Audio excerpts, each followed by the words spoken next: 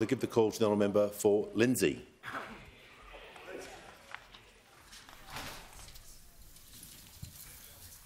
My question is to the Minister for Climate Change and Energy. Western Sydney food charity Mamalana's may close down due to their energy bills increasing by $900, according to media reports.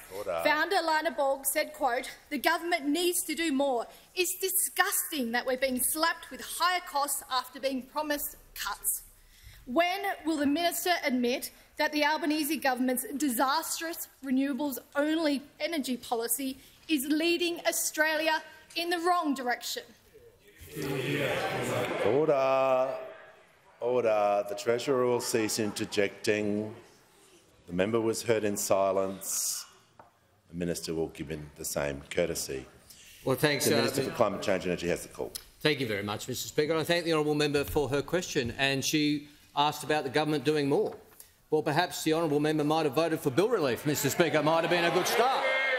Perhaps the honourable member might have voted for coal and gas caps, which were one of the factors in yesterday's announcement of reducing energy prices, including in Western Sydney. As I said yesterday, Mr Speaker, I would have thought any honourable member would welcome the announcement yesterday of reductions in energy prices. A lot more to do. No one should be complacent. No one should suggest that there aren't pressures in the system, Mr Speaker.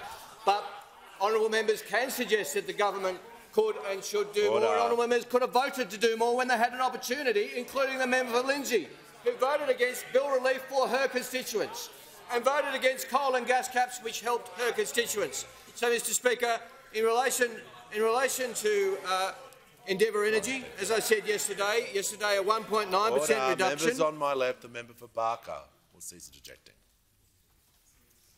Minister in continuation. Thank you, Mr Speaker. A 1.9% reduction up to a 7.1% reduction for residents and a 4.4% reduction for small business. It's a welcome sign. Of course there's more to do. There always will. And as we do more, I doubt we'll get any support from the member for Lindsay or her colleagues.